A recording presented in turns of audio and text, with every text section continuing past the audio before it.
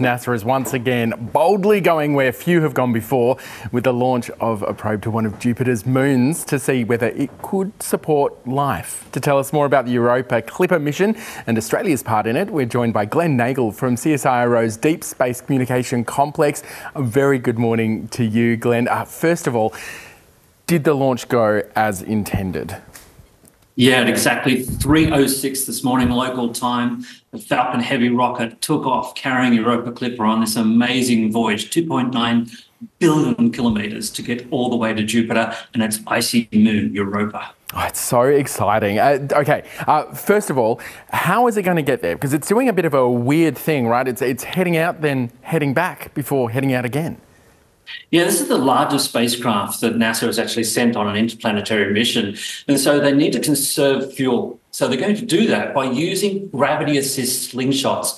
They're going to be using the gravity of both Mars in February next year and then another flyby of the Earth in December. And using the gravity of those two worlds, we can slingshot the spacecraft out to Jupiter, conserving fuel for the actual mission while we're at Jupiter and orbiting around that planet to make these 50 flybys of Europa. Yeah, 50 flybys. That sounds like, well, a heck of a lot of data, one, but also really, really risky. I mean, you're so far away from the Earth. How is that going to turn out and how long is it going to take?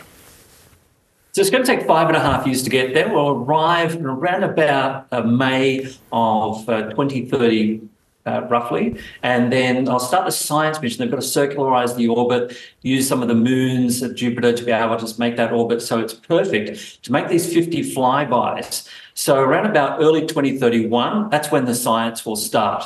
And some of those flybys are going to be as low as 25 kilometres above the surface of Europa. We're going to be really up close and personal with this world and really get a sense of that salty, global hugging ocean below that surface. Then it might be over 100 kilometres deep and, of course, a perfect environment where life could exist. How are you going to get information about that ocean without actually touching it?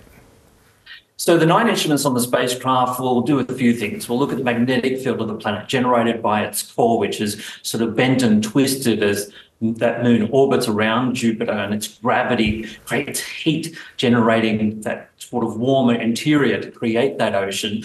We can also look for plumes of gases and watery material spraying out from the surface. This ice crust surface is sort of like Antarctica. You look at those sort of icebergs and sea ice.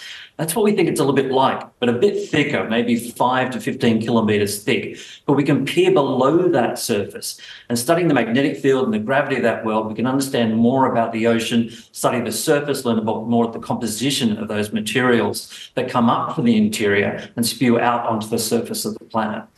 I really hope that there isn't one of those plumes as the craft is just 25 k's off the surface. Hey, what are you doing as part of the mission?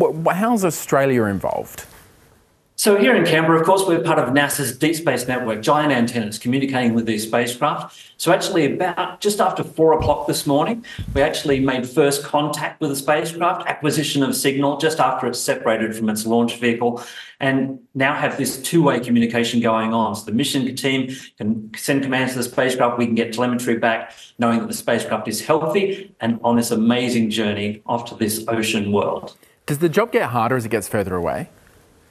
Yeah, the signals get smaller. We've got a lot of tracking to do. We need to make sure the mission knows exactly where their spacecraft is, know its speed, direction, and keep it on track for all these close planetary flybys of Mars and Earth. It needs to be very precise in those flybys so that it gets that perfect gravitational pick to pick up the speed and the direction it needs to get to its final destination. Hey Glen, I hate to ask you to speculate, but what do you reckon chances are here? Is it looking pretty likely that this is going to be the perfect place for life? Of all the places in the solar system, Europa is probably our best candidate for being a world that could support life. Now, this mission is not about finding that life, but determining whether the environment is right. Is the organic chemistry there? What is that ocean like?